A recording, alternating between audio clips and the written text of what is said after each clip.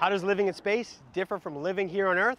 I'm here at the Johnson Space Center in Houston to find out. Hey, Tom. Hey, Ross.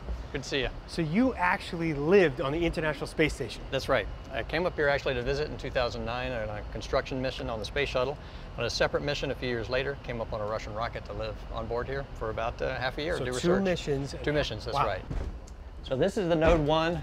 That's what we call it, but it's the kitchen in the galley. Wow, I feel like I'm in space right now. Yeah, this you're in cool. the... Got the grab bars. The dining room of the space station, yeah. So got tons of room here. Obviously, you're not just standing in space. We're floating around. We've got tons of room in here. As you can see, we got handrails up above, below. It doesn't matter whether it's the floor or the ceiling. This is the food pantry. The packets you saw, this is where we store them on the what we call the starboard and port sides. Okay. And so you can just grab your food packet out of here. Got a galley. We can prepare the food, and yeah, we have condiments that we can use in space. You actually have condiments in space?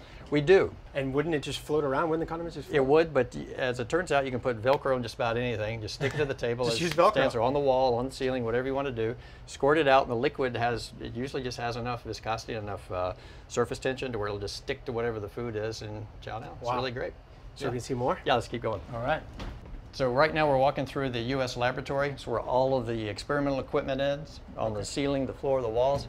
Keep in mind, here on the ground, we have this exploded view of the space station so people can get into the modules. But these would normally be connected. Exactly, yeah. These are together. So we'd be flying like Superman, Superwoman, straight through the hatch and into Node 2, but important room because this is the bedroom.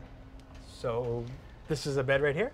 Exactly right, yeah. It looks kind of small, but it's perfect in space. Remember, you're in 0G, so you can use all the space in there. The ceiling, you can float all around in there. So you're literally just floating in there, sleeping? Right, right. We do have a sleeping bag, but that's just to keep us from bouncing against the walls. It's not for warmth or anything. The sleeping bag does have these slits in the side, so you can stick your arms out and float like this when you're asleep, or you can get all snuggled up inside the sleeping bag, whichever you want to do. Sleep is awesome.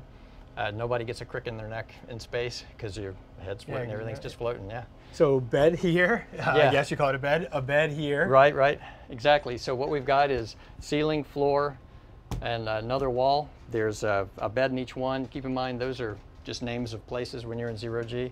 You close the door and you couldn't tell that you're in any different place. You were floating in your bedroom. So there's 4 here. It's 4 right here. And they're right around us. Yep, exactly. Wow. Exactly. Crazy.